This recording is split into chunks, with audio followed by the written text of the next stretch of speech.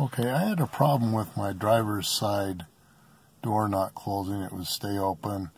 I would press the open button and close button. Nothing would happen. There was no power.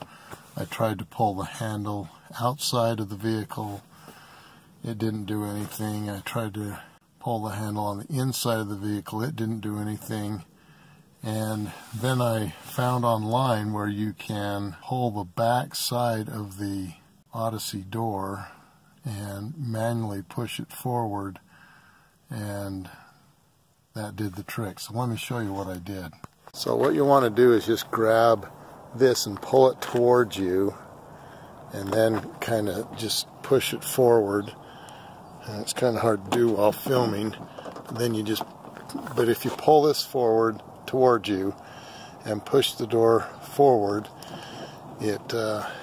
I was manually able to close it, and then after that it worked fine. So I think what happens is it just gets a little bit off the track, and then it won't manually, or it won't close by using the power buttons.